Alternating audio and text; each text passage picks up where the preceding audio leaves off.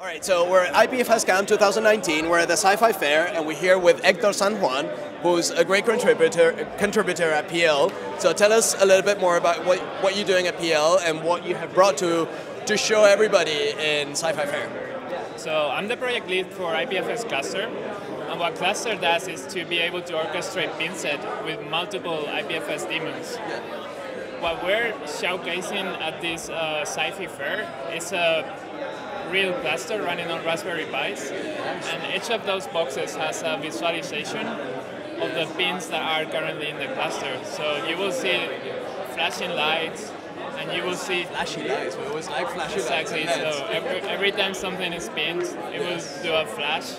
Yeah. And you will see how pins are added to the cluster. Every item is replicated to 6 different IPFS daemons at the same time. That's pretty cool. And you know, like with this kind of technology that we're building that is so deep and like in the back end, so to speak, it's difficult to get the observability, and it's difficult to understand what's going on. So like little experiments like this that actually show you that you can touch, that you can see blinking in real life, as we're going to show now, are super important to have people understand what's going on behind. Exactly. the scenes, You normally right? don't see. In the end, you're just maintaining a shared pin set. Yes. But behind, there are all the blocks of the IPFS stack, all the P2P. We're using peers.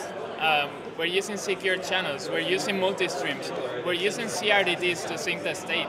Yeah. We're using the IPFS chunkers. We're using the reproviders for the DHT. We're using about every piece on the stack to make a distributed application on top of a distributed application. Yes. And normally you don't see all that. Everything is summarized to a nice Just like blinking lights. cursor. Awesome. Yeah. So can you show us what's going on here? What do you have here?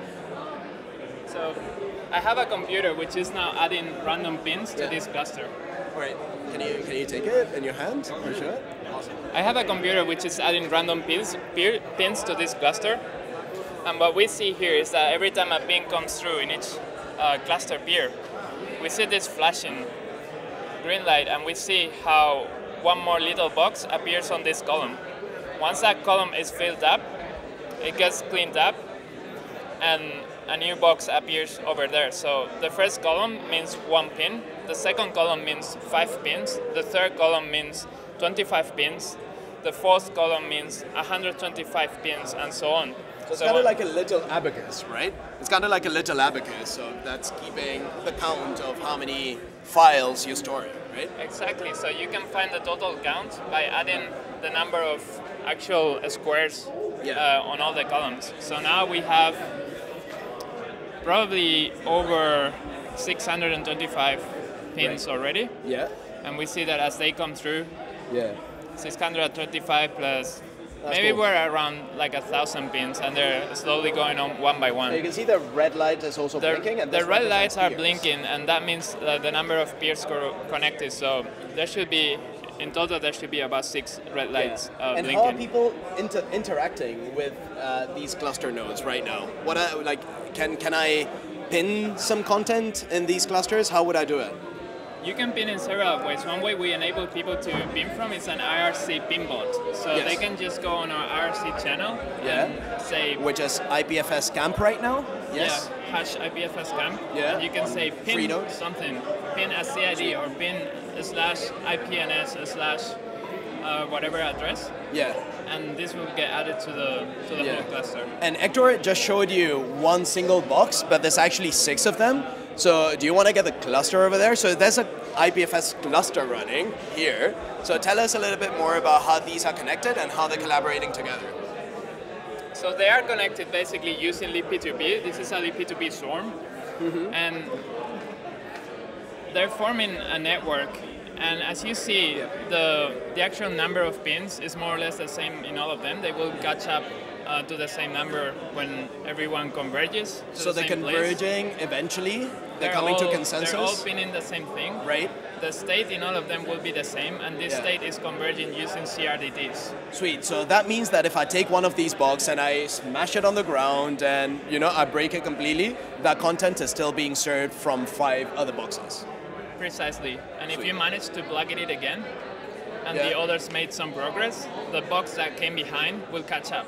Will catch up. That's awesome. So you're creating redundancy here for the data that you're storing in IPFS cluster, essentially. And reliability. And reliability. Yes. That's pretty cool. So what's on the roadmap right now for IPFS cluster? Where are we going towards with this project?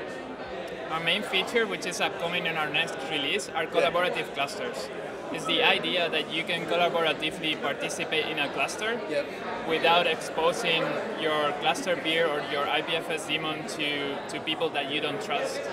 Therefore, we will have some pinset maintainers, which will decide what goes into what archive. For example, climate data, you will have a curator which adds climate data to certain cluster, and we will have followers in that cluster that do not necessarily trust each other, but trust the curator of the data, and they will be able to collaboratively back up that data on IPFS just by running the cluster daemon. Right. So you're having kind of like one leader be kind of like the trust reference that you can connect Precisely. Not necessarily one leader. You could have multiple trusted peers, multiple peers that other people trust to maintain their archive. But not everyone without giving privileged access to the entire Not everyone needs cluster. to trust everyone. You will have peers which are there just to receive the updates and help back up the content without opening. So it's kind of like it creates some level of federation, right? In the sense that you have different layers, you have different like network segments and so on that you trust, that you don't trust, but without like having a fully connected mesh, essentially. Yes, using PubSub we can have this sort of loosely connected networks. And what we essentially have is what we call the trusted peers, and the rest we call them followers. So we are people who are just following pinsets. Nice. And it allows you to create very interesting architectures. Super exciting, man. That's very cool. All right, so is there something else that you want to say to everybody watching here? Come join the cluster. Try out IPFS cluster. Next release will be amazing, super easy to set up. We are revamping the documentation, so we will have much better documentation. Go ahead and try it out. It's a very nice project. Go ahead and try it out.